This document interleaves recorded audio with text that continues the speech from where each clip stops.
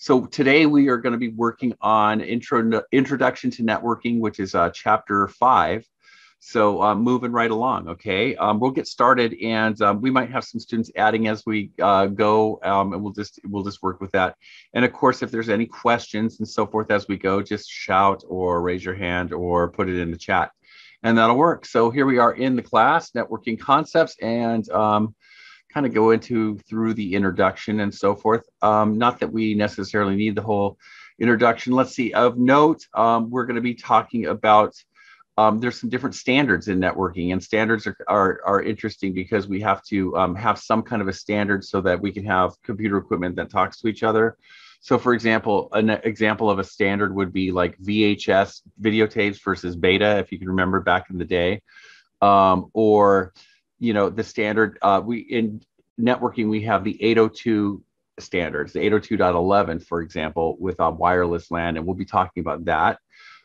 We will be talking about things like Zigbee and Z-Wave, and we'll be talking about the layers of the TCP/IP layers that we'll be talking about, including, kind of how packet traffic goes from one place to another, and really kind of look at that whole concept. So at any rate, let's just get going and just dive in. The first thing they're going to do is introduce us to some devices and the icons that they use. So one of the things that can be kind of confusing at first in networking is the idea of what a host is.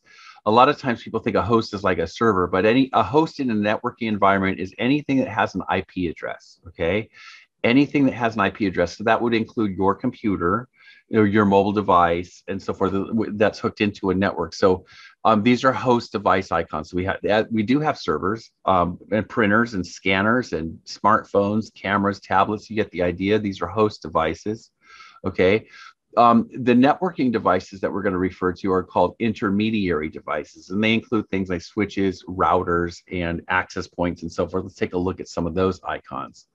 So we have a router, a wireless router, modem, an access point, switch. These are all intermediary device icons, okay? And so these are kind of basically networking devices. And finally, we have network media icons. And so what network media means is the cabling or the wireless in that case, and how that's propagated. So for example, with the LAN stands for local area network, which we'll talk about in a minute. That's represented as a line. So you might have a computer connected this black line to a hub or a switch, and that would kind of show that this is LAN media. It's a cable. A WAN stands for wide area network. That's looks like this little lightning bolt here. Okay.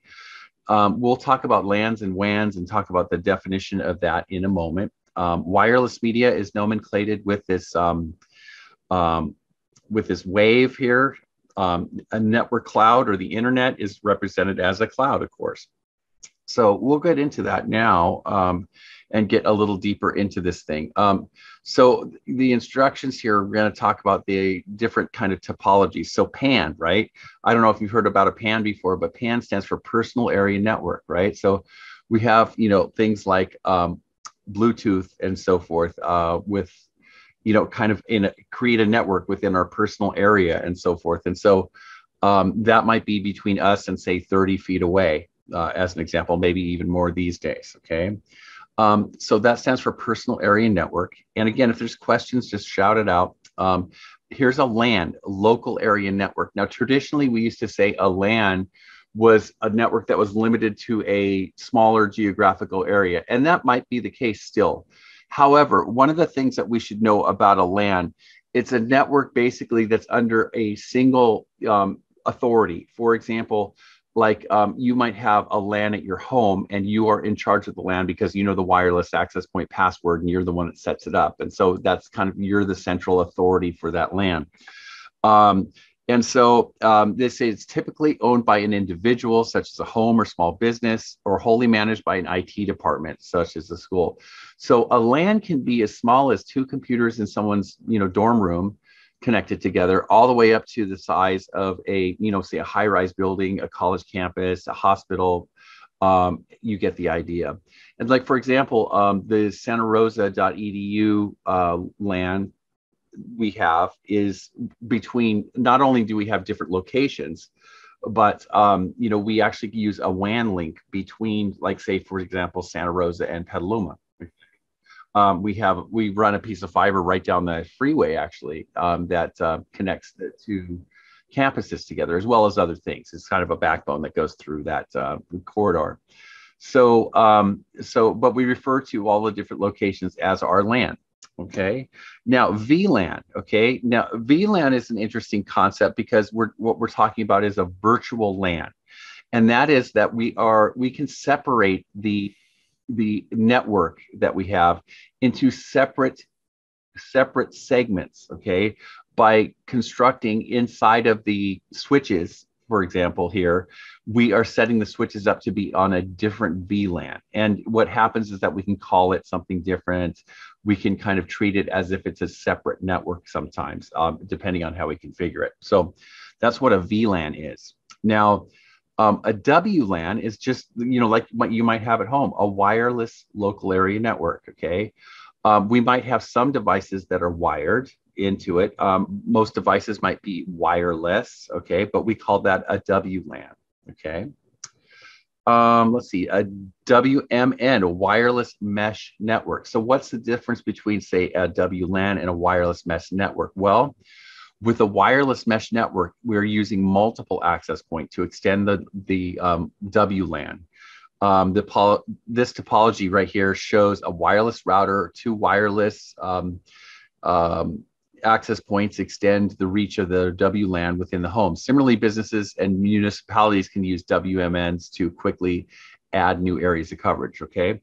So you can create basically an ad hoc mesh network as needed, with a WMN, wireless mesh network. Pretty cool. Sir, yeah, please. Sir, so all of them, they're gonna get the connection from the same source modem, or if anything happened to one of them, so all of them will lose the connections, right? Well, so for example, if you're connected to the internet via this bridge or modem or what have you, depending on the technology, right? So if that goes out, basically the whole mesh network here is going to not have internet, right? Because as I hear, it says that the the army was using this one because they don't want any misconnections happens, because if one of wire is disconnected or damaged, so they will have a different connection from different way, so they can use that. Yeah, sure.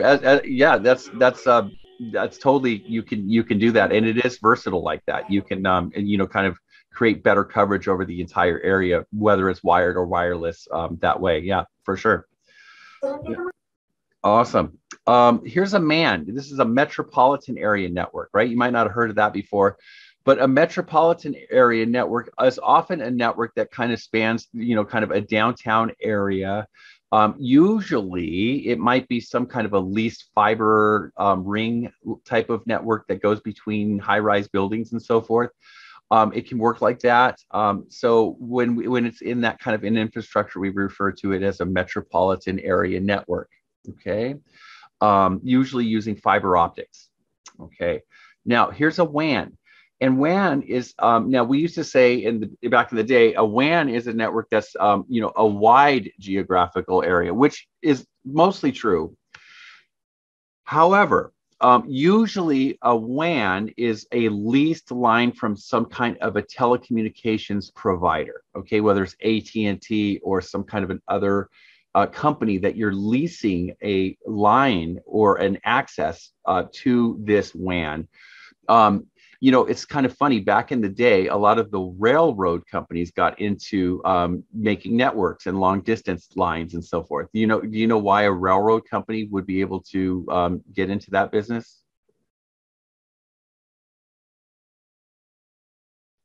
What does a railroad have? They have telephones. They have right of way.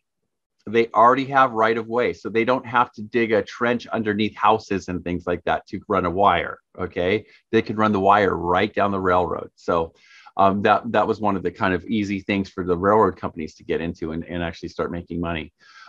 Just a funny enough story.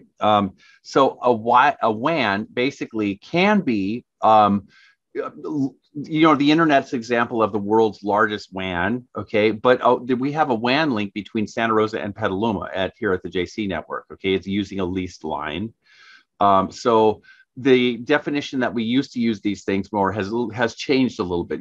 Now a WAN means that a WAN is a link that connects different LANs together, okay, but it usually comes from some kind of a telecommunications provider, okay. So there's that. Now, VPN stands for a virtual private network, okay? What VPN simply does is it uses, I mean, I say simply, but it's actually complicated. It uses encryption so that anyone in the middle that would intercept any of that data, those data packets or whatever, would not be able to read what they're looking at because they don't have the cipher, the key to the encryption. So basically, when you're working on a VPN, you are working on an encrypted data stream, and you're sending out encrypted data, you're receiving encrypted data, okay? A VPN needs to be set up beforehand. However, they do have different types of VPNs now where you can just where you sign up for, like, say, NordVPN or whatever, and you can use that when you need to have that, say, anonymity on a network, for example. VPNs are really interesting and really kind of neat to check it out. Let's see what they say. Most of the common VPN used by teleworkers to access a corporate private network. Okay. Let's see. Yes. So in the example here, we have two teleworkers and they're accessing the network at the corporate network. Now, they say they go through this VPN tunnel. There's not really a tunnel, okay? That tunnel is basically representing the encryption so for all intents and purposes, it's like it's its own tunnel. It's private, okay? All right, cool. Let's see here, moving on. Good stuff. Okay, so let's do a check our understanding. So connects devices in close proximity to the user, usually Bluetooth. That's gonna be a PAN. Okay, personal area network typically uses a wire cable to connect devices to a switch in a small geographical area. That's probably a LAN. Let's take a look. Can extend beyond traditional LANs and group users based on administratively defined boundaries instead of physical boundaries. That would be a VLAN, probably. A LAN that wirelessly connects devices to a network, that would be a WLAN. Wireless access points connected together to extend the range, that would be a mesh network. So wireless mesh network, WMN. A network that spans across the city, that would be a MAN, a metropolitan area network. This one connects across a large geographical distance, such as the internet, that would be a WAN. And then allows users to securely connect to another network across unsecured networks. So that would be a VPN. You guys concur? Any changes?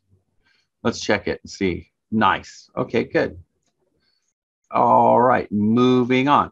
Okay, so they're going to be talking about different types of technologies in this case, and I just want to kind of bring up the vocabulary. You can read through the history, but of note is that, so for example, for the longest time we were using analog telephone lines. An analog telephone we sometimes refer to as POTS, P-O-T-S, plain old telephone system. Okay. Back in the day, we used to use a modem to connect to different networks over an analog telephone line. Analog meaning using waves and not a digital line like, say, DSL, for example. Okay. Now, what started happening was they created these actual digital phone lines, which was referred to as ISDN, or Integrated Service Digital Network. Okay. And that used multiple channels to carry different types of signals on a telephone line. Now, that is the idea of when you're sending multiple signals down a single source, that's the idea of what broadband is. Okay, so for example, broadband can include things like DSL. DSL will include your internet traffic as well as your telephone service. Okay. DSL stands for digital subscriber line. You might also, or you might have, instead of, you might have cable internet, right? So you're using a coaxial cable that comes in from the cable company. It's broadband in the way that it sends you not only your TV signal, you know, HBO and whatever stuff that you get, but you're also facilitates your internet traffic and your network traffic on that same line. That's why we refer to it as broadband. Okay. Sometimes, you know, if you're out in the sticks and there's no other way to get a wire out to you, you can get onto the internet via satellite. Okay. And that's going to get better. You know, if you look up in the sky these days, there's a lot more stars out there. Okay. They ain't stars, baby. Those are satellites. And those satellites are in a low Earth orbit in a geostationary or geosynchronous orbit that's coming around. People like Elon Musk, right, are putting up the with Starlink network satellites, as well as Jeff Bezos and a couple other companies that are putting up thousands of satellites. And so, you know, kind of one of the problems with that is that it creates kind of light pollution. That's one of the things, but it also creates a hazard for other things up in space to collide with each other. But what it allows is basically anybody on Earth that doesn't have an internet connection, I mean, basically will be able to have an internet connection, hopefully for low cost. If not, you know, if it was my network, I would make it free and just do all the advertising, but who knows what's going to happen with that. So they're putting up thousands of satellites to do this kind of thing. So look out some night, tonight, you know, go outside, look outside and see that there's interesting stars. Even better, you can use a program on your phone called Star Walk, and you can just point it and it'll show you what you're looking at in the sky, and it'll tell you satellite, satellite, satellite, and so forth. And if you pay money for it, like if you know, you can actually find out where the satellite's coming from. Anyway, interesting stuff. It's kind of current events, what's going on with networks these days. Okay, cool beans. Going on. So we're going to be talking about, in this case, DSL, cable, and fiber. These are all digital technologies. And digital means that basically, instead of using waves to make the sounds, we're using ones and zeros, basically discrete values to represent the audio or the data signal and so forth. In the case of DSL, basically they're modulating, meaning they're putting on the same wire, broadband wise, they're modulating your voice as well as your data. Okay. With cable, they're modulating your cable with your data as well. Now, cable has a tendency to use something called HFC, which stands for hybrid fiber coax. Okay. What that means is it usually goes out fiber to the block where you're at, and then it breaks it down from fiber and has a device that takes it from fiber and turns it into coaxial that can go down to basically where the drop where your house is. Okay. So, but it goes usually fiber from whatever, you know, kind of source that they're coming from. In the case of Comcast, I think they have some kind of a centralized repository, and they send out, you know, fiber to all the different neighborhoods, and then they break it down into coaxial cable from there.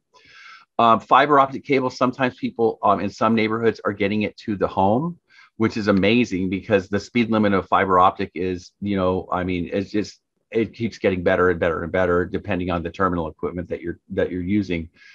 But fiber optics is interesting because not only do they do multiplexing, which means putting a different signals on the same line at the same time. And they divide time. For example, they'll divide a second into like 24 different parts, and they'll modulate 24 different signals down that line per second. But not only that, they can modulate with what they call wavelength division multiplexing, which is changing the color of the light. So you have different signals depending on what light frequency it is. Now, these are frequencies that we can't see with our eyes because they're outside of our visual range. But basically, they're changing the color of the light to modulate different signals. And they can do this like 200 or more times down the same piece of glass that's as thin as your hair. Amazing shit, fiber optics.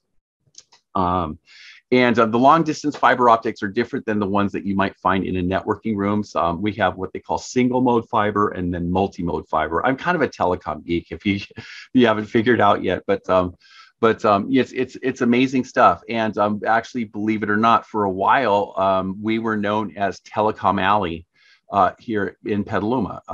And basically, we created the fiber optic switching equipment and so forth. How do they change the colors of the wavelength of the light? Well, they use prisms and shit like that. It's amazing stuff. It really is. So kind of back to your physics class and optics and all kinds of fun stuff like that, and lasers and grooviness. I love it. Okay, moving on. Line of sight wireless. This is another way to get internet traffic and so forth. So line of sight can be, there's different technologies that you can use for this. You can use radio, okay? You can use microwave, okay? And you can also use laser for line of sight, okay?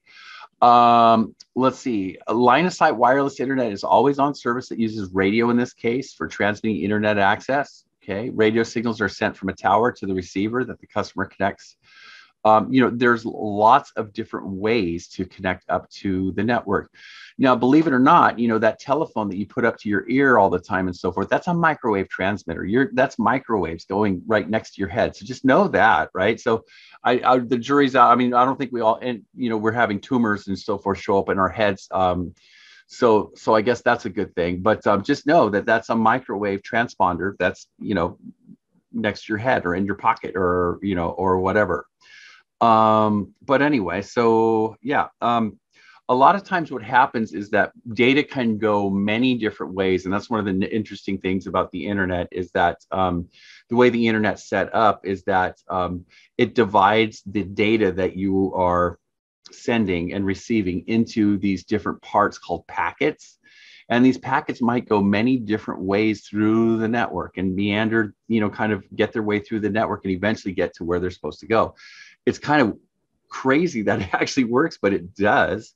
But one of the things that's also happening is that when you are talking to someone that maybe be around the world, like on the other side of the world, like for example, when CNN is talking to their correspondent in Iraq or whatever, a lot of times what happens is that it goes from the landline to a specific place, like an antenna that basically shoots it up into space, okay, and then shoots it around the globe, okay. And that's one of the things. What happens is that you'll notice that you get this quarter second, what they call propagation delay, and basically at the speed of light, that's the amount of time it takes to get from the signal there and back. Okay, so that's why you have that delay when you're talking to somebody on the other side of the planet. Okay, so interesting stuff. The whole way that your mobile phone works is amazing. And I don't know if you've ever looked at the cabling that they have underneath the ocean. They have, there are tons of cables underneath the ocean between continents and between countries and so forth. And lots of times they're getting drug up by boat anchors and all kinds of crazy stuff. And it costs lots and lots of money to put these cables in, and divers and all this, neat stuff. But as a matter of fact, let's actually go and look at submarine cables. So I'm just going to type in submarine cables. Now, believe it or not, one of the first or primary submarine cables that we've had was one that goes from Point Arena to Hawaii. Believe it or not, as far as land location is, Point Arena is the closest space or the closest place to Hawaii from the mainland. And so there's a cable literally that's even still there that we used to use for telephone and Point Arena. Let's take a look at images. Okay, so submarine cables, right? So these are armored cables that get put on the, on the sea floor and goes between underwater, chasms and so forth. And the boats that, or the ships, I should say, that go ahead and that send these cables out there. But more important than that, not more important, but let's take a look at a map here for a second and just kind of show you. You can kind of see this. Let's see if I can get a larger version of this. Okay, so if you look at this, I mean, these are all representing undersea cables that are, between countries, as you can see, between continents and so forth. Here is the one that goes to Hawaii, that goes to Point Arena, and it's there. So really, really interesting stuff, and that's a whole industry in and of itself. Is undersea cabling and diving and tapping into these things and spy versus spy and all this kind of stuff. So it's a kind of really neat stuff. So anyway, just kind of had to geek out on submarine cables for a minute, but check it out because they armor these cables with different types of armor that they put on this. Satellites, right? So satellites are becoming more and more and more and more and more common. Okay. The problem with old satellite technology, where you have the satellites that are in a relatively high geosynchronous orbit. Geosynchronous means it stays in the same place, as the Earth turns. For example, like if you have satellite TV, okay, you point that little pizza dish to that place in the sky where that particular satellite is. Okay. For internet, that kind of sucked because again, you're talking about propagation delay. So like if you're talking about gaming on a satellite line, oh my gosh, you can't respond fast enough. And then you're just going to get, like if you're playing Counter-Strike or something, you're just going to lose. Okay. Because there's a delay in when you tap the button and then you get the feedback you have a bit of a delay. That's this whole idea with these low Earth orbit satellites that Elon Musk is doing. The thing is, if you have satellites way up high, you only need a few of them. But the lower you go, you need to have more satellites to cover, the same area. So that's why they're talking about putting up thousands of satellites. And then these satellites will be almost as if you had a wired line, which is kind of a cool idea. So anyway, so satellite usually uses microwave to transmit signals from the terrestrial up to the satellite and then back down. Very cool. Okay, next. Cell technology for internet access. Okay, again, uses microwave. Usually the cell goes to a cell tower, but then it goes down to a ground line from there. Okay, so that the cell really is just to kind of capture the call. And it's interesting. I don't know if you've ever looked into cellular technology, but the way that these towers do the handoffs between where you're going and as you're moving, these towers basically hand off your signal to the next one, to the next one, to the next one, and so forth. As a matter of fact, I was watching a show on Netflix about spy technology, and one of the things that is pretty popular for spies and things to do is to create a fake cell site at an airport, for example, as you're getting off the airplane, so that when you are turning your cell phone on, the first strongest signal tower that they're going to get to, so it's like a fake tower, is theirs. And so they can, kind of take a hold of that data and unencrypt it and yada, yada, yada. But that's kind of an interesting idea. And they said that there's lots and lots of airports that basically this is going on at. So, we're not immune. There's a company that makes those called Harris Radios. Oh, is that right? And the city of San Jose uses them. Is that right? So is that part of the 4G rollout or whatever? I don't know, but they can get all your data in San Jose. I'm telling you, man. Yeah, it's a thing. It's a thing. And they can actually load your phone up with other things too. So, folks, that's going to be like a thing is phone viruses. Okay. So like know that. And like, there's stuff on your phone that we don't even realize is like really happening. So, kind of that's going to be, you're going to hear more and more about that as time goes on. So, Is it tech in the tower that hands off the signal, or is it your phone that decides which tower it's connected to? So basically, the towers work together because they know usually where the other tower is and where to do the handoff and so forth. And so they have different algorithms to decide on which way they're going to send it. Because your phone basically does not necessarily know where it's pointing. It's just omnidirectional. It's just going to kind of throw the signal out. Gotcha. Cool. Yeah.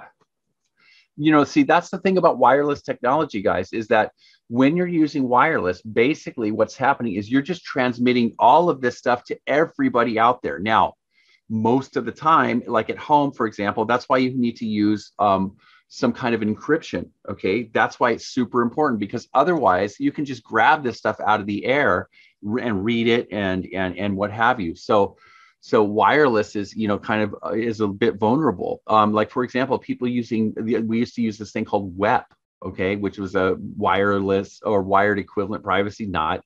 And so WEP is so easily crackable. You can crack that in like 15 seconds, and so we don't use that anymore. We're usually WPA2 now or and higher levels of encryption. So at any rate, kind of wireless, just know that you're throwing all of that out there. So if you're throwing out encrypted stuff, it's got to, what you want to do, there's no such thing as a completely secure network, guys. That does not exist. There's always a way in, whether it's a vulnerability through social kind of situation, or whether it's a technical situation, or if you can say, oh well, the computer's not connected to the internet. Well, if I had access to the computer, if I could pick the lock to the door that it's behind, I can still get a hold of it and hack that thing. But there's no such thing as a network that is completely secure. Okay, it's always spy versus spy. The good hackers are still in the system, guys.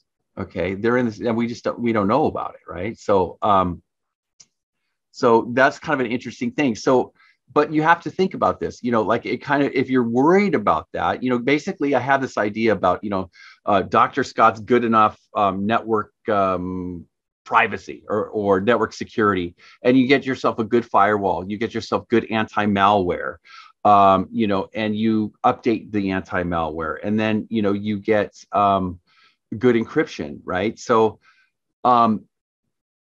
what you want to do is basically, be secure enough so that they're looking for open doors. Their hackers most of the time are lazy, unless there's a specific reason to hack a particular person, which, I mean, I don't know. I'm not a billionaire. I'm not really a person of interest. I'm not, like, why, it kind of begs the question, why, right? So as long as you're kind of covering the basic tracks of that kind of stuff, chances are that you're going to be safe, okay? Because there's lots and lots of open doors out there. There's lots of people that aren't using encryption or not updating their anti-malware, or clicking on the link, or going to the dark places of the internet and so forth, and clicking on all kinds of different stuff. Those are the victims. And so we'll be talking more about security as we go, but just know that really, if a hacker really wanted to get a hold of your system, they could. I mean, if I really wanted to break into your house, I totally could. I could, drive a truck through your garage door. I mean, won't be the most elegant way to do it. I mean, and I'll attract all kinds of bullshit attention, but I could do it. You see what I'm saying? But what you do is you lock your door. You have a dog. You turn the lights on at night. So I'm not going to really be interested in your house. I'm looking for somebody that's got an open window that I can kind of sneak through, right? That's kind of how hackers think a lot of times. Thank you. Good stuff. All right, moving on. How are we doing on time? We're good. All right, good.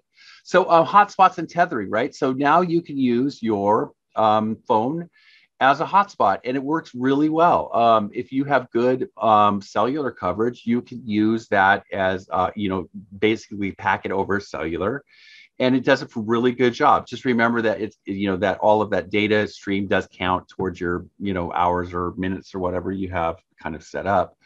But I would try it if you haven't tried it yet. It's really cool. And if, like, say, if your internet goes out at home, you can use your cellular, and that's kind of like a backup. And it's pretty cool. Cool beans.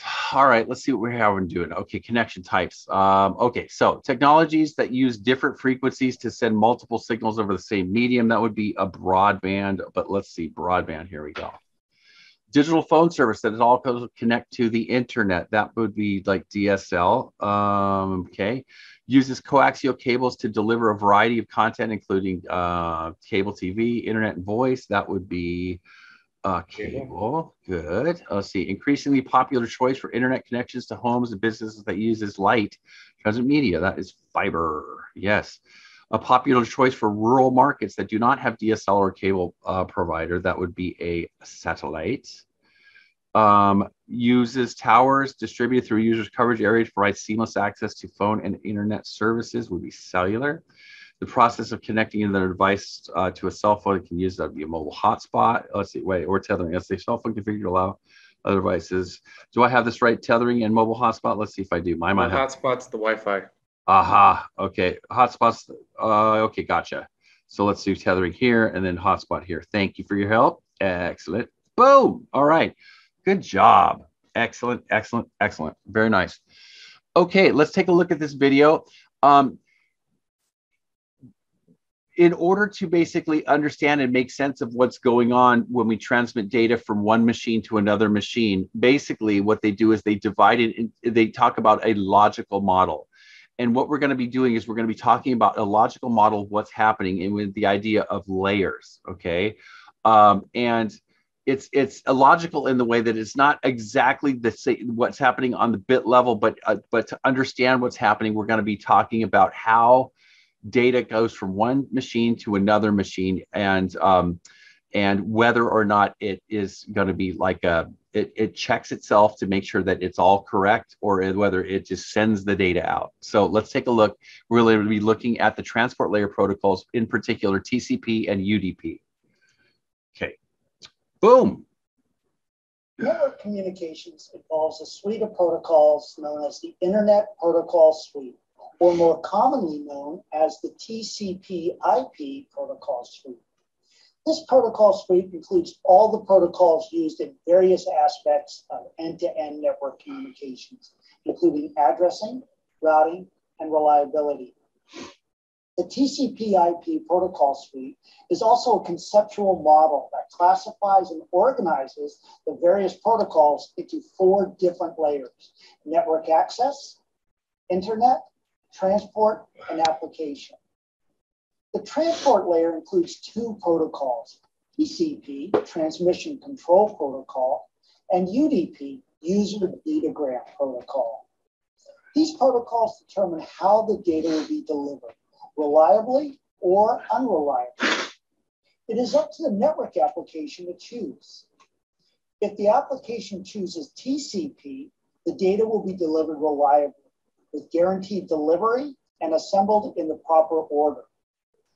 Or it can choose UDP, when the data needs to be delivered as quickly as possible, with some tolerance for loss of data. TCP adds some overhead, which means there will be some additional delay. For example, the network application HTTP uses TCP to make sure all the data is delivered reliably. Here, the user types in the URL www.mybank.example. TCP is used to transport the information reliably between the user's computer and the web server. The web server, also using TCP, sends the requested data, the web page, in separate segments. Each segment includes a sequence number so the receiver knows if anything is missing, and so it can assemble it in the proper order. UDP is a simpler protocol used to send data as quickly as possible, even if some data doesn't get delivered. Guys, think streaming, like streaming media for UDP. Network applications, such as those used for sending voice and real-time video, can sacrifice some data loss in order for the data to be delivered as quickly as possible. As you can see, UDP does not include any functions for reliability, such as there are no sequence numbers in the UDP segments. To summarize, the applications such as those that perform file transfers, downloading web pages, and email all use the reliable transport protocol TCP, whereas UDP is used for applications such as real-time video and voice, where speed is more important than reliability. All right, so basically the takeaway from that is that TCP is a reliable protocol and UDP is fast, but not as reliable because it just sends out the packets, okay? So for example, if you're watching Netflix and you happen to miss a couple of the packets that are going out of the segments, they call it, it's not going to ruin your day. Now, if you're doing online banking and you don't get those, you know, that decimal point in the right fucking place, that's going to ruin your day, okay? So they're going to use UDP, User Datagram Protocol, for that. I'm sorry, Transmission Control Protocol. Okay, Transmission Control Protocol is almost like certified mail, if you will. It checks each packet and so forth and makes sure that it gets delivered in sequence and that they all get there. So we'll get more into that as we go. And you saw that the TCP IP model is divided into these 4 parts. We'll get into more of that as well. So Interesting stuff. Okay, so let's take a look and let's see if we can figure this out together. This transport layer has only one protocol like the internet layer. That is false. It has, right? It has two protocols, TCP and UDP, okay? Some application layer protocols use only UDP. Is that true? So now I know we don't know about the application layers and stuff yet, but then we're gonna say that's gonna be true. Okay. Some application layer protocols can use both TCP and UDP. Well, let's try and see if they say yes or what. Some can use either TCP or UDP depending on the purpose of the traffic. Some application layer protocols can use neither TCP nor UDP. I'm going to say that that's going to be false because you need to use one. Okay, one or the other, or both. Show me. Okay, I think we did it. Okay, beautiful, beautiful. Moving on. All right. Okay, so here is an example. And again, basically, this is a logical model. Okay, when they talk about the network access layer, okay, they're talking about the actual physical connection of the wire or wireless. Okay, so this is actually the physical connection. It also includes things like what they call your MAC address, and we're going to get into that. MAC, not for Macintosh, but media access control. It's a number that you have burned into your network interface. All of us do, a different number, unique in the world. And switches operate on that layer. The IP layer, right? So this is where you have an IP address. And what happens is this is where your internet addressing goes. And I have a really good, I think by next time I'm going to put together a lecture for you guys about really how this whole thing works and how information goes from one computer to the other computer and how it can even find its way through that maze. We just talked about the transport layer. The transport layer really is about the type of the way that we're going to send the data from one place to another. And then we have the application layer. So let me explain this in a different way. Let's say this is one computer, okay? If I'm sending information to another computer or sending the data, it goes from the application all the way down the stack and over to the other machine, and then it gets to the other machine and it goes up the stack, okay? So let's see what happens in this other figure here. Okay, so again, just to emphasize, okay, so we have what happens with transmission control protocol. That's the reliable one, okay? Things like your email, things like web, HTTP, HTTPS happens on over TCP, okay? It's reliable. It acknowledges the data. It resends the lost data. Like I didn't get number 5 packet of, 5 of 5. I didn't get 5. Resend it, please, kind of thing. Delivers data in sequenced order, okay? Now, UDP, user datagram protocol, streaming Netflix, okay? IP telephony, okay? So I'm talking on the phone. It does not necessarily matter if you miss a couple of the packets and so forth. It's not going to mess up your banking. It's not going to mess up your critical information. Okay. So fast, low overhead, doesn't require acknowledgments, and doesn't resend lost data, and delivers as it arrives. It's a boom. It's just like a fire hydrant, just sends it out. Boom. Okay. So more about TCP. TCP, the transport is analogous to sending packages that are tracked from source to destination. Let's see this little video, and then we're almost ready for a break. Let's see. We're going to do the UDP. We'll do that, TCP, UDP, and we'll take a break. Here we go. Okay, so files sent to a server using the file transfer protocol, FTP application. TCP tracks the conversation. So again, it says the first 3 of 6 segments are forwarded to the server. Okay. And the file server acknowledges I got the first 3 segments, right? Okay. And then the client forwards the next 3 segments. Okay. No segments are received. What's going on? So it's going to complain. So it's going to send them again. Okay. The final 3 segments are received and acknowledged. So if the user doesn't get the acknowledgement that the server received those packets sent, it's going to send them again. Okay. Very cool. So let's move on to, I guess UDP should be next. Okay, UDP. Here's what happens in UDP. It's just going to go, wham, it's going to send them out. It doesn't care.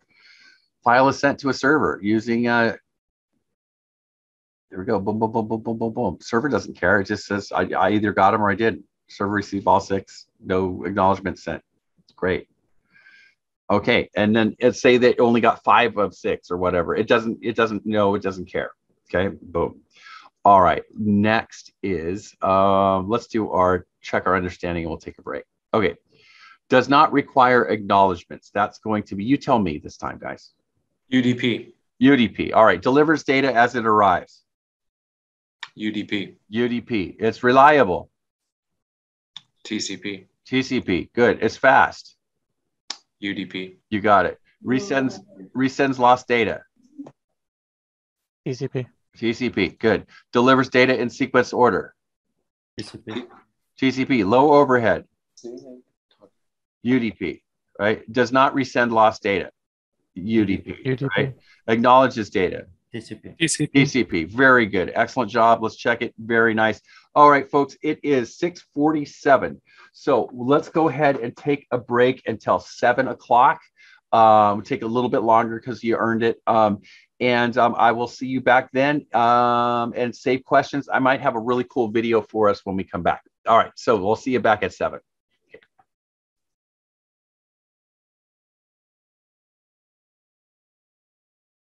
Recording. Here we go. All right, now we go. Great. TCP and UDP use Wow. source and destination port numbers to keep track of application conversations. Every network application is identified by the transport protocol using a well-known port number. The source port number is associated with the application that originated the request, known as the client computer. The destination port number is usually a well-known port number associated with the destination application on the remote device, the server computer. In this example, the user has entered the URL www.netacad into their web browser. The web browser is sending the information using the network application protocol, HTTP, which uses the transport protocol, TCP. The user's operating system has selected the TCP source port 1024 to refer to any communications coming from this specific web browser window or process. It is also using the well-known TCP destination port 80, so the www.netacad.com web server knows this data is for its HTTP application. After receiving the request from the client, when the www.netacad.com web server sends the client the data it has requested, it will be sent from its TCP source port 80. In other words, from its HTTP application. When sending the data to the client, the server will use the client's TCP source port as the TCP destination port. In this case, port 1024. This is so the client knows which specific application, the specific web browser window or tab, this data is intended for. If the client opens up a separate browser window, in this case, entering the URL www.cisco.com, a different TCP source port number will be associated with this specific web browser window. In this case, TCP source port 1555. Although the HTTP request message will be sent to a different server, the same well-known TCP destination port number of 80 is used to indicate this is for the HTTP application. When the www.cisco.com web server sends the specific client the data it has requested, it will be sent from its TCP source port 80, its HTTP application. The server will use the client's TCP source port as the TCP destination port, port 1555. When the client receives this information, it examines the destination port number to know which browser window the data is intended for.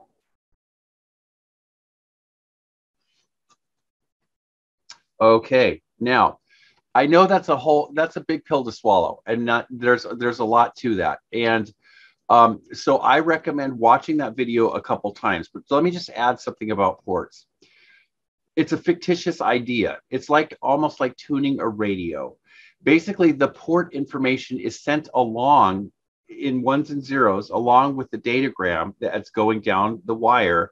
And basically it notifies this receiving piece of equipment that it's listening on a particular channel, so that if it sees that number, it pays attention to it. Okay. So I would recommend watching that a couple more times just to understand. Basically, you have a port that you send on, and then a port you receive on. It's almost like a CB radio, okay? It's like but you have a channel that you're sending out information on, and then another channel that you're receiving information on, okay? But the channels, they don't really exist. They're just they're coded numbers, okay? And so that's what's a little bit strange, because there's no physicalness of it. There's no particular place that you plug into this port. It's all done with ones and zeros, okay? And a port is almost just like a coded message, okay? So it's coded to go to a particular someone that's listening to that particular code. So we'll get more into that as we go. Okay. So there are particular ports that these services on the web use, and this is why you can't just open up a port when you're playing a video game. It's just any arbitrary number, okay?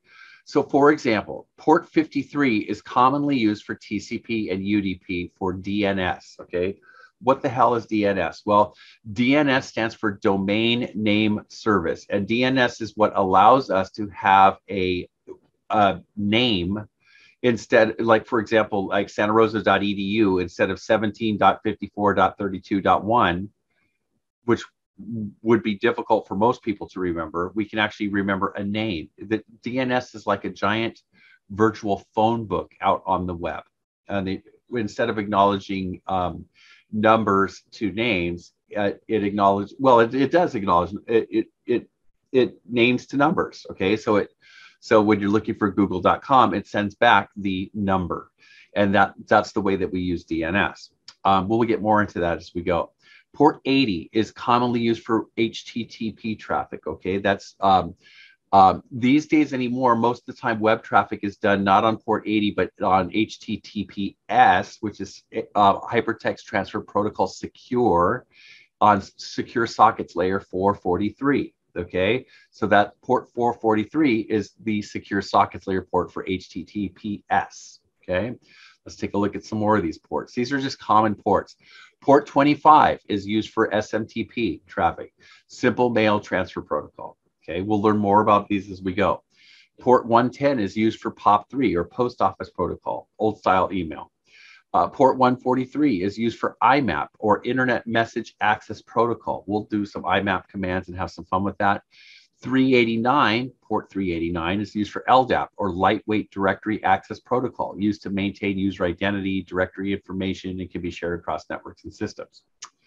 LDAP. Do you have to memorize these? No. I would be familiar with port 443. I would be familiar with the FTP. And I would be familiar with, let's see, out of these, not make sure, but I would be familiar with, let's go to one here, 443 for HTTPS, port 80 for HTTP. Those are common, maybe on the test kind of thing. What else? SMTP, port 25. Let's see, probably not POP3, but maybe. And then FTP, port 21. And then you have some other thing, Apple Filing Protocol, kind of arbitrary, but 548, port 445 is used for SMB, Server Message Block, or Common Internet File System, port 21. So again, out of all of these, FTP, port 21, the other two I talked about. Secure Shell, okay, that's port 22. Okay, Telnet is port 23. Okay. RDP, Remote Desktop Protocol, developed by Microsoft. It uses port 3389. How can it all of a sudden jump to 33889? It doesn't matter. It's arbitrary. It's a number that we just agree upon. Okay. So if your company decides to make a new technology and use a particular port, it'd be a good idea to make sure that nobody else is really using that port and so forth. That's why a lot of times when you're playing a game, you need to use a port, 5,628 or something like that. Okay, so here's some more common ports.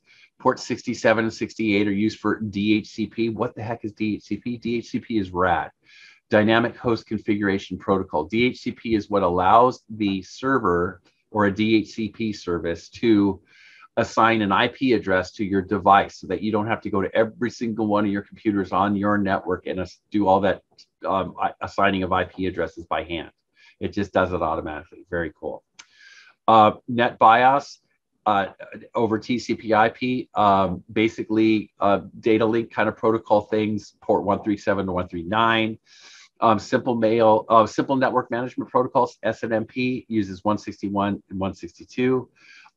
SLP, service location protocol. So, be a good idea to take these charts and do a screen grab. You guys know how to do, basically you use, my favorites is the snipping tool. Have you done that before? Let me share my desktop real quick here. Let's show you what I would do. Okay, so let me do a different share. Sharing the whole desktop for a second. Share the screen. Okay, and say share.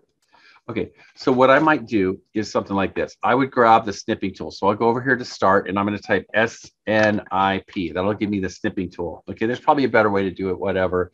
I'm just doing it this way. So snipping tool, here we go. So snipping tool pops up and I say, okay, new snip.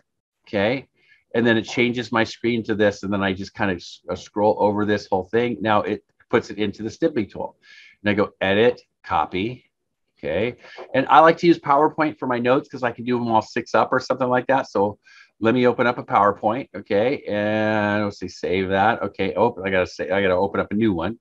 Not a problem. Okay, and what I'm gonna do here is I'm going to just open up a blank presentation, for example, and insert a new slide after the title slide. I'll change that later, and then just Control V to paste, and that's gonna put that right here. Okay, I would put that into your notes. That way you have it. It's pretty cool. And that way, if there is anything that you should memorize and so forth, you just highlight it, and that way you can do that. So let me just share back to our presentation here. Good stuff and good. All right, so we still have more now. Here we go. Here is the larger table. Application protocols in port order number. Okay, so look at TCP, what is it? FTP, Secure Shell, Telnet, Simple Mail, DNS, all of these numbers here. So what would be important? I would know FTP, maybe Secure Shell. I would know DHCP might be useful to have memorized. HTTP, I would know HTTPS. And that's simple mail, simple mail, SNMP. We talked about, that's what I would do. Anyway, there is that. So don't worry about memorizing all of them because the network guys don't even necessarily, or the network gals don't even have them all memorized either. So there's that. Maybe some of them do. Okay, instructions. Okay, now we got to match them. Okay, identify which applications use TCP, UDP, or both by making selections in appropriate columns. Let's see if we can do this. Okay, does FTP use TCP, UDP, or both?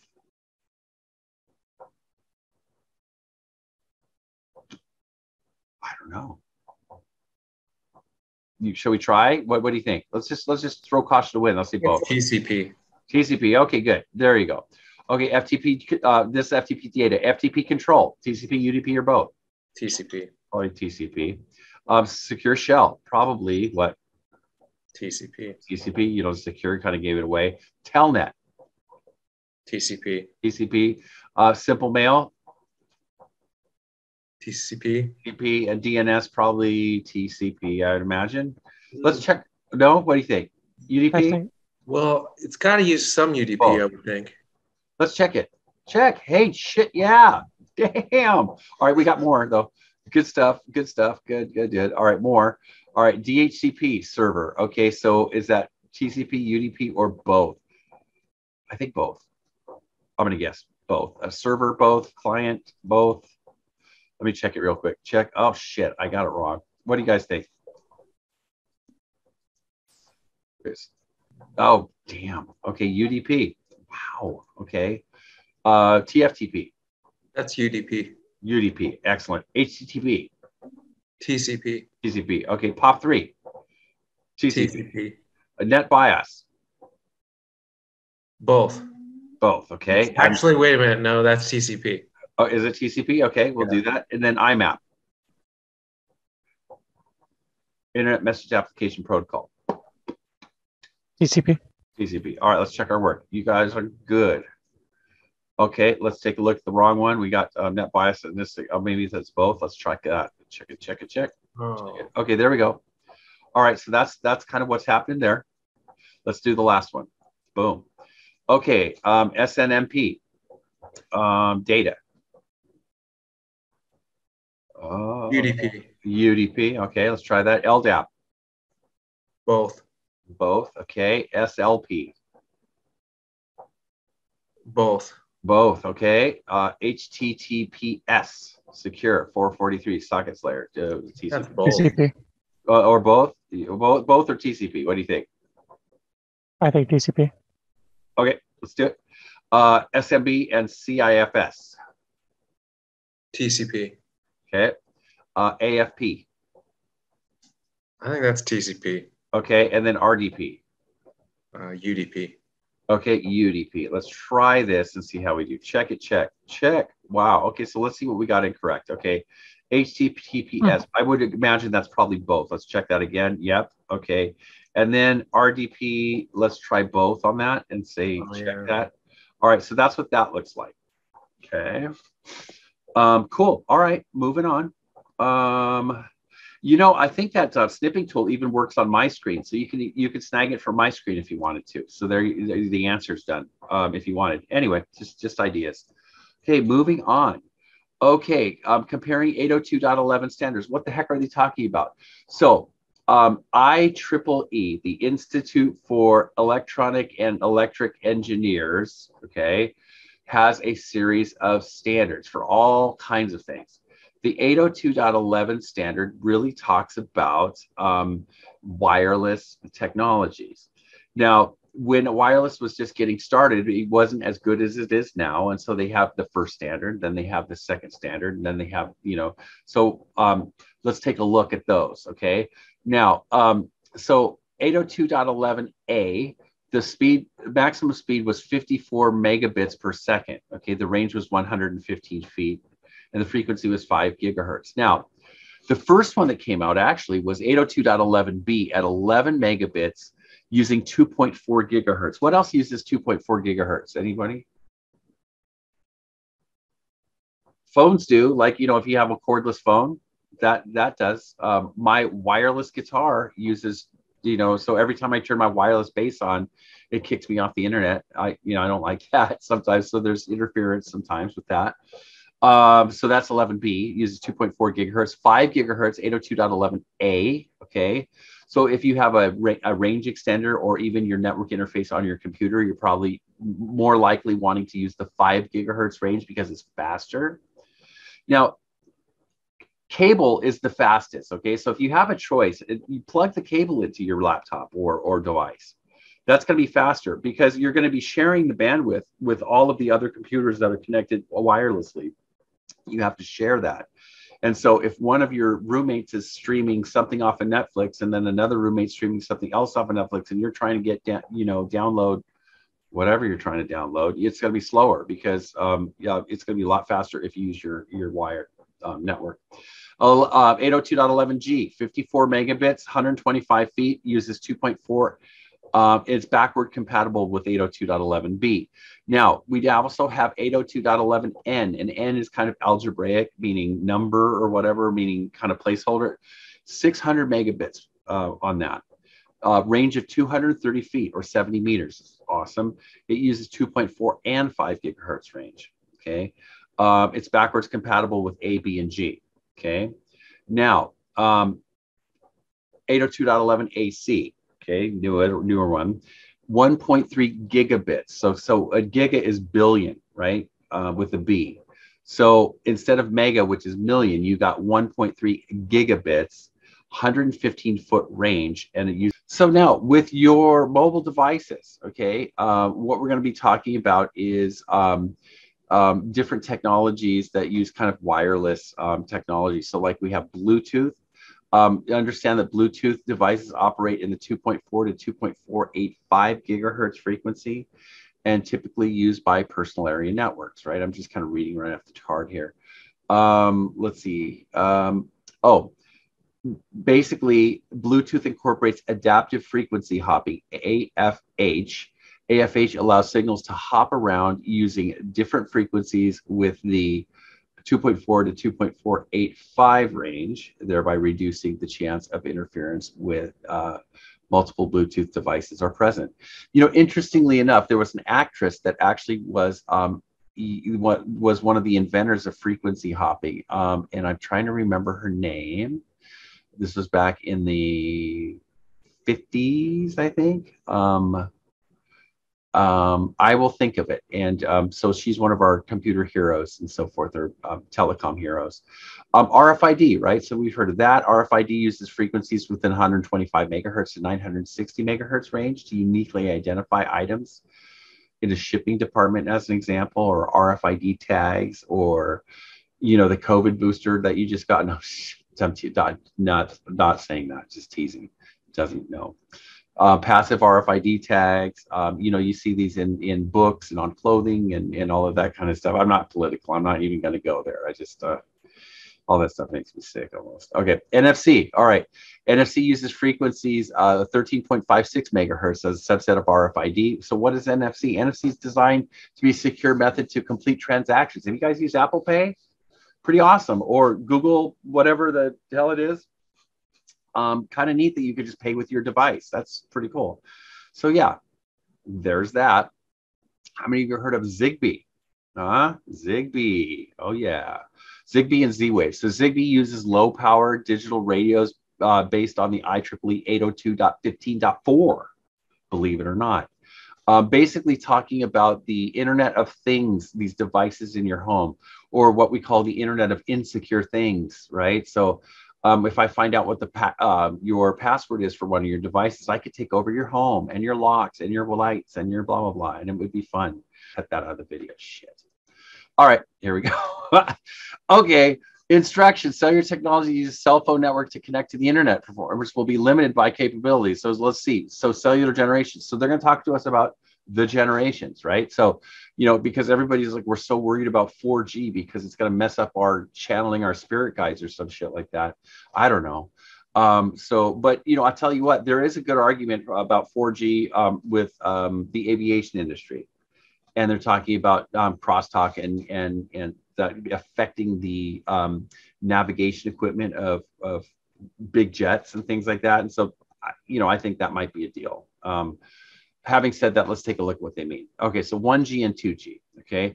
1G, of course, stands for first generation. First generation of cell phones were analog voice calls. Now, this was the great day because you could get a spectrum analyzer. I used to work at HP, which is wonderful. And we used to work on spectrum analyzers, which, whatever, but like it's a radio from God. Okay, you get every single channel and all this kind of stuff.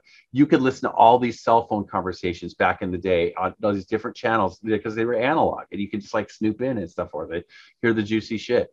And so, but what happened was people knew that that was happening. So we have to basically start doing digital. So that's when kind of the digital came in. So 2.5G supports web browsing, short audio and video clips. You download the applications as ringtones, okay?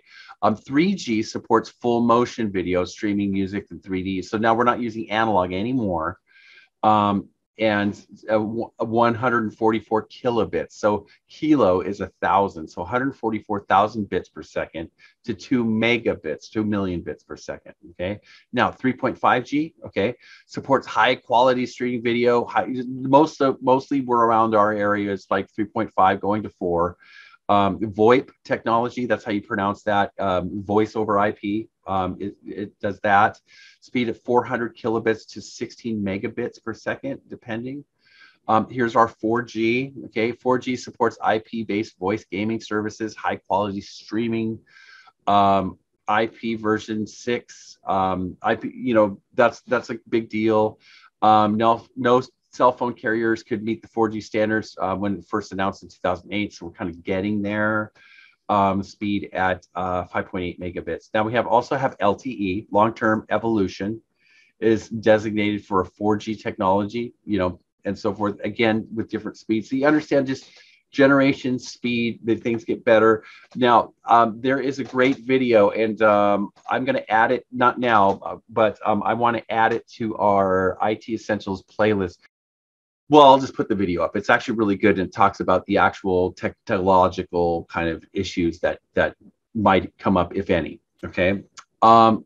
Check our understanding wireless protocols. Okay, so let's do that. A legacy WLAN standard with a maximum speed of 54 megabits per second. Is that going to be 54 megabits? A. Is that A? 802.11g. 802.11g, baby. All right, good. The standard that all WLAN should use when implementing new devices. 802.11ac. Okay, let's try that out. Okay. A wireless PAN technology that supports up to 7 connected devices. Bluetooth. Bluetooth.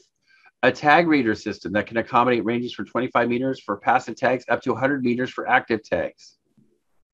RFID. RFID, beautiful. Okay, a secure close proximity transaction system. NFC. NFC, good. All right, a proprietary home standard that can support 232 connected devices in the same wireless mesh network. Z-Wave. Z-Wave is the proprietary one, right? Okay, a smart home standard that has some open source code, 802.11.15.4. Zigbee. Okay, technology that meets the standards for 4th generation mobile phones. LTE. LTE, and a cellular technology that supports up to 3 gigabits download and 1.5 gigabits upload. Okay, let's try this. See how we do. Yes, you guys rule. Badassery, the epitome of badassery. Okay, how are we doing on time? Okay, we're going to watch this video and then we're going to bag out having a great class time. I always have a good time with you, but here we go. DHCP, DNS, and HTTP. DHCP is cool as shit, and so is DNS and HTTP. So check this out.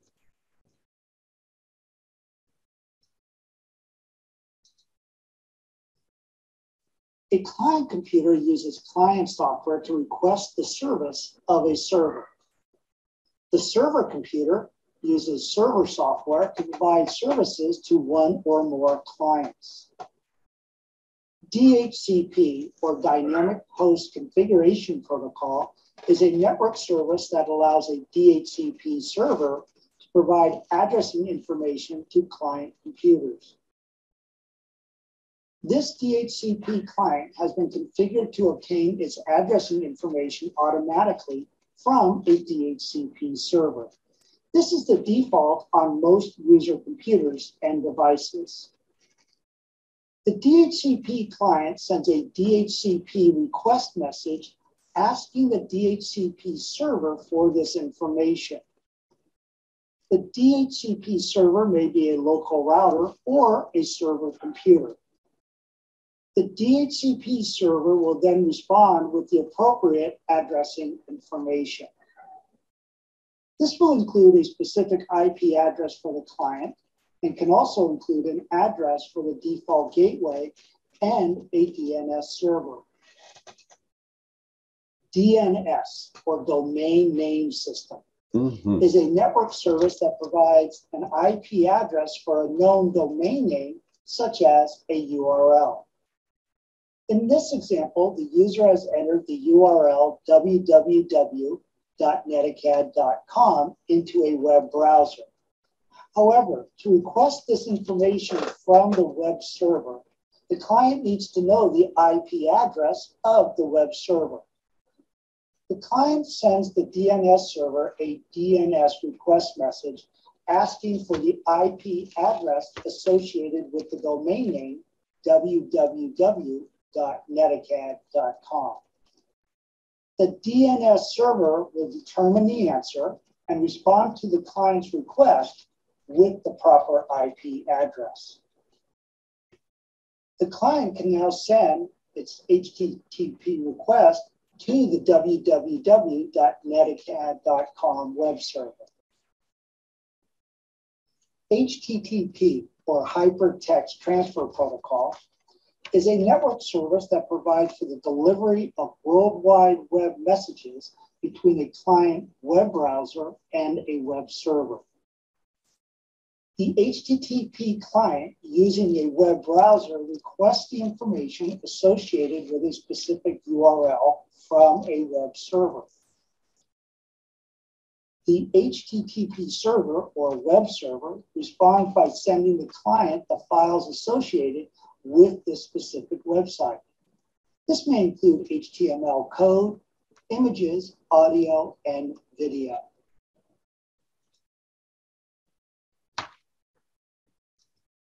Okay, so again, I know it's like a lot, but I have a wonderful little lecture that is going to demystify a lot of this stuff. And so we're going to get there. So anyway, in the meantime, watch the videos a couple times, because it's just kind of just to wrap your head around kind of what's going on. It just takes a second, but the more and more exposure that you get to this, it'll start to make sense. Some of you like, this is old hat and you know, been there, done that. But for the rest of us, you know, like reading it, re-looking at it, looking at internet resources, going to say Professor Messer or something like that as well, or reviewing the videos that we put together. Whatever it takes. Now, I'm going to let us go. I'm going to stick around if anybody has questions, but thank you for a wonderful week. Really enjoyed the lecture tonight, and what a class, you guys. Now, I have open chapter 6, 5 and 6, as well as the checkpoint exercise for that. So that's where we're at. See you next week. All right. Thank you. Bye, everybody. Good stuff.